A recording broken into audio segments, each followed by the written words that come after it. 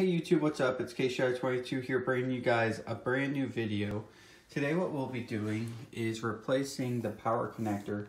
As you can see, there's actually one screw that holds this into place, and it looks like the bracket might have broken off. So we're going to go ahead and replace this with an entirely new one.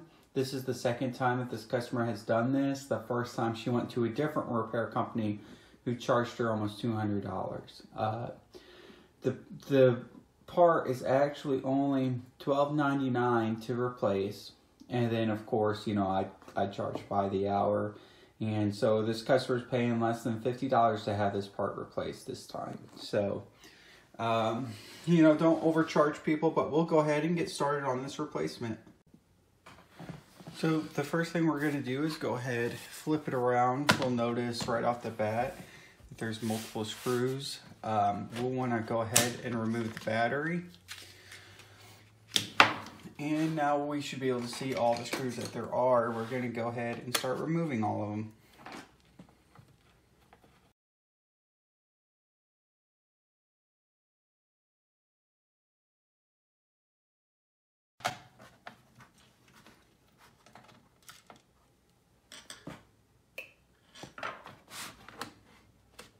Go ahead and take the CD drive out. It looks like it is. They don't even actually have a CD drive. That's crazy. And let's find a magnet. Go ahead, just make sure that there's no other screws.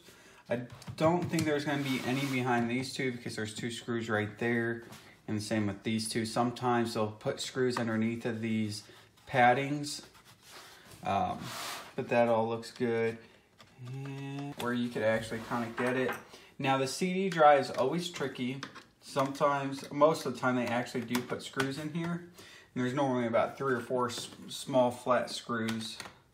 But they're Phillips, but they're really small and flat. And you don't want to forget about them, because if you do that, you'll damage the CD drive. Where it goes in and out, and you might have an unhappy customer about that. Normally, you'll notice before you actually break it. So I've never broke one personally, but I could see how it could be very easy for a new person to possibly break it. Okay, so this is all looking pretty good so far. We're gonna open it and just kind of see how things are going on this side. So this one's gonna be a little bit trickier. We're going to have to take the CD drive out because there's probably 2 or 3 screws underneath of this that we're going to have to replace. I normally use a smaller flathead for this, but it's fairly easy. Just stick it in these little locks right here in the front of the keyboard. Now, not all of these have these. Some of the keyboards are like underneath and they sink through the chassis of the laptop. We'll be able to clean our keyboard really nice now. But we'll go ahead and take out the rest of these screws. We can see there's one right here. Now, for every laptop, I mean, the concept's going to be pretty similar. This is probably one of the hardest ones you'll actually run into because you have to actually take out the keyboard to even get to that port. But it's no big deal. I mean, you just look for the screws that you need to see that need removed. And if you miss one or two, just don't worry. Just take your time, because as you try to, you know, open the case, if you notice extreme pressure and it's just taking too much force, then you probably can, you know, assume that you missed a screw or two. Just kind of like, you know, what I did is like, I completely forgot about the keyboard. I just woke up not even 30 minutes ago, and, you know, I just go. And if you're like me, you know, you're bound to miss a few things and you're going to make mistakes. And I do this for a living, so. Alright, so this screw just spun and spun. I can take the magnet to it to see if I can get it to come out. I don't think it's going to want to. I'm just spinning. Yeah, so that one's just how it is. Now, look at that. How nicely that came apart. Okay, look, there is a lot of broken plastic in here. And if it were my guess, It's from the other repair company. We could see, I mean, we didn't hear no crackling or anything that indicated that this was our fault. And knowing that it had been replaced before just kind of tells me, you know, the work that the other repair company had done. We're going to go ahead and we can see the power connectors right here. We gotta figure out how we're going to take this apart. Okay, so it looks like I might be able just to wiggle this out one way or another.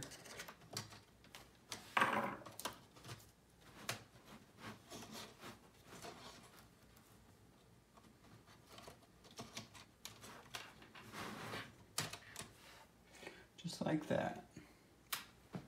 So old one's out and new one's going in. And let's go ahead and try to get this one in there. That one was a piece of cake. So we'll go ahead and close this up just like that. And we'll go ahead and I think we should go ahead and put some adhesive down.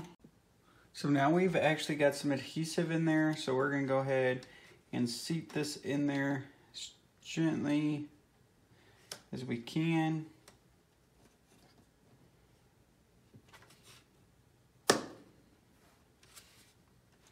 So that's actually in there super tight, which is basically what we want. We're gonna take the end of this power connector and make sure.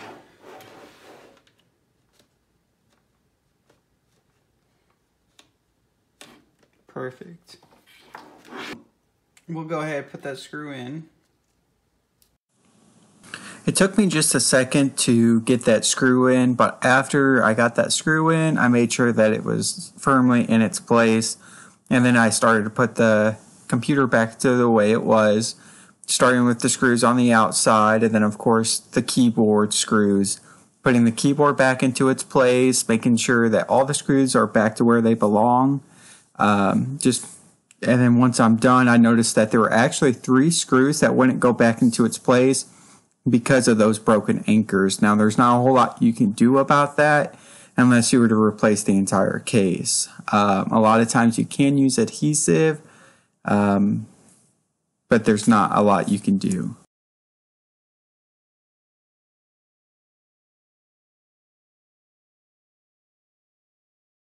So, as you can see, it is charging, the lights on. We can unplug it so we can see it. The light went off and now it's back on. This is sturdy, so I really like this. I think using the adhesive really worked. I just buy these little cheap super glues from Dollar General, and every time I use one I always have to throw it away because it's no good the next time I try to use it. It's just whatever. So I think we're gonna have a happy customer. Now, one thing I always do is I clean their keyboard out, I clean their screen, wipe everything down so they get the feel of a brand new computer. You know, I mean, why would you hand back a dirty computer? And a lot of times I'll actually clean it before I even work on it, but because we're doing this video, I decided not to do that. But anyways, that's all for this video, you guys. I hope you guys liked it. Please comment, rate, subscribe, and I'll see you guys in the next one.